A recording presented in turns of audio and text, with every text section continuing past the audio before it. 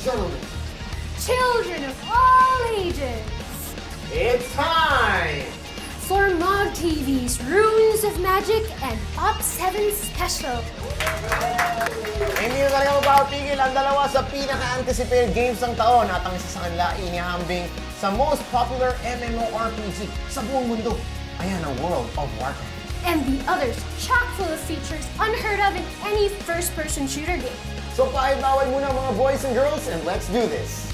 Hep, partner, we do need to know the news first, you know. Oo nga no, kaya it's time to get this game train going. Mog TV, Game on!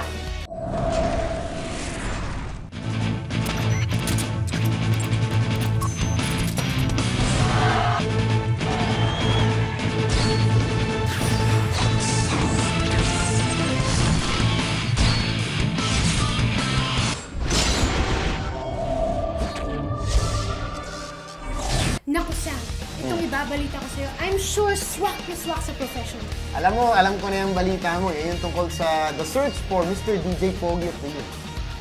Alam ka na naman sa delusions of grandeur mo. What I'm talking about has something to do with making music. The popular music games developer Rockstar has collaborated with the renowned music producer Timbaland to produce something unique for all music enthusiasts. Beaterator is an 8-track music maker that's not actually a game. It allows you to create your own tunes. Oh, diba? Lupet! You can actually have a music maker program that's on par with professional quality softwares without the hefty price tag.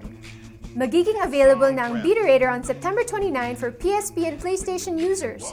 The good news is, magkakaroon din ng iPhone and iPod Touch version ang application na ito. Astig! Mukhang exciting nga yan, Dayan, pero I'm sure matutuwa ang fans ni Ezio sa balitang ito. Ubisoft just announced the upcoming release of Assassin's Creed 2 on November this year. Players will once again be able to take Ezio's character now that new features have been included in this sequel. Dito lang sa game na to, may encounter mo ang mga historical figures like Machiavelli and Leonardo da Vinci. At take note, you can get to use Da Vinci's creations of weapons and other contraptions to aid you in your game. Eto pa isang balita. Alam niyo bang pabalik na ang paborito niyong logo? Si Angel Oxin? Alright! Hindi, no? Fans of the hit PlayStation game Okami will be thrilled to know na magkakaroon na ito ng sequel for the Nintendo DS next year. Okami Den Chisaki Tayo will be similar to its PS2 predecessor where players will draw out characters with the in-game brush. O paano ba yan, peeps? Ang dami nyo na namang aabangan ng mga bagong releases. But we have more coming up for you, kaya tutok lang.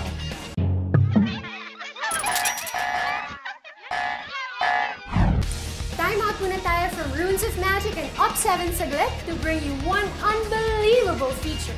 Forget the idea of online games being a guy's world, because our featured gamer for this week's Interact is guaranteed to wow all our viewers. Ano ka special sa kanya? Mayaman sa game? Mamaw? Huwag mong ismulin ang gamer na to. For sure maniniwala ka na big things come in small packages. Cabal Online has one mamaw gamer na hindi lang mataas mag-level. Malupit din siya kumataw at mag-combo. Hello, ako po si Elise Maika M. Lorca, 11 years old, certified kabalista. Oh, believe ka na ba? Elise is just 11 years old pero ang layo ng narating niya sa game. Ano ba ang gaming habits niya? Naglalaro lang po ako ng Sabado at Linggo. Naglalaro po ako ng Cabal kasama ang mami at daddy ko kahit nasa abroad po siya. Elise, matanong nga kita, ano ba ang mga paborito mong bagay sa Cabal? Ang paborito ko po skill sa Warrior ay Whirlwind. Paborito ko naman pong map sa Cabal ay ang Mutant Forest. Ano namang tip ang maibabahagi mo sa mga kapwa gamers mo? Lalo na sa mga students pa lang. Ang tip ko po sa mga players ng Cabal ay ibalanse po ang pag-aaral. At kung aral, aral po. At iwasan po magkating class. Yun po. Ibang klase talagang galing ni Elise. Keep up the good work both in your gaming and your school life. Sige Elise, next time maglaro ka, sabay tayong pa-level ha. Hindi mo tayo formal masyado, Sam.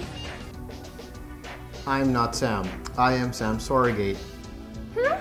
Instead of me explaining, why don't you watch this? Robotic human surrogates combine the durability of a machine with the grace and beauty. Our world has become a safer place. Take a seat in your STEM chair, and just with the power of your mind, you can control your surrogate and send it out into the real world. The public cannot be allowed to get the idea that using a surrogate can be fatal. Especially if it's true. I get it. Surrogates, the new sci-fi film starring Bruce Willis. But I still don't get the getup though. Actually, for a better explanation, please just check out the website at www.chooseyoursurrogate.com, where you have the option to create your own surrogate. You will have the option to upload your own picture, customize it a bit, and then select a given scenario, and voila! Ever thought of jumping off a plane and going skydiving? Easily achieved with this entertaining application. Eto naman suot ko, sakaling may host or game show option. Alam mo dyan ako bilib kay Sam. Kahit ano gagawin, alang-alang lang na makapromote ng show. Malay mo, meron tayong libreng passes. Sayang din yun. Kaya be sure to check out Surrogates, coming soon to a theater near you.